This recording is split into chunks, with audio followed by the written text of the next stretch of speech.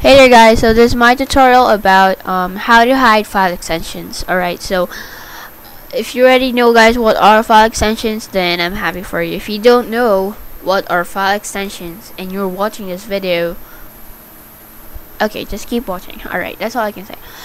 Okay, file extensions are like formats. Alright, so if you can see right there on your file, which has the name, for example, your file is named RAM. Alright, so I have this example right here.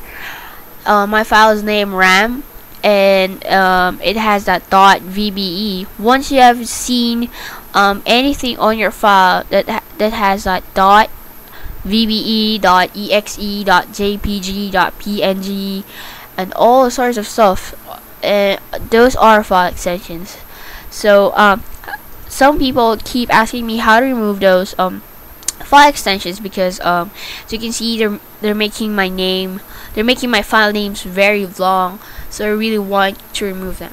So how to remove them? That's so very easy.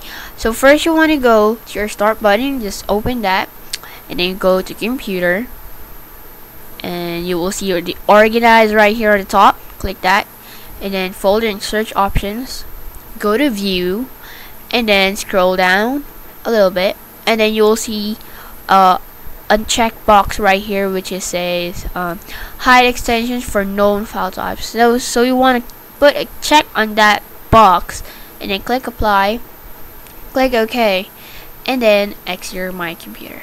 So this is it. So you can see a while ago this RAM is RAM.vbe, now it's only RAM.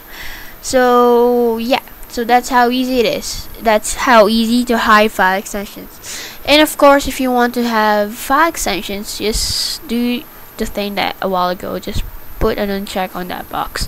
So that's how easy it is. So thanks for watching, hope you had fun, hope this helped you, and stay tuned for my other tutorial videos. So bye guys.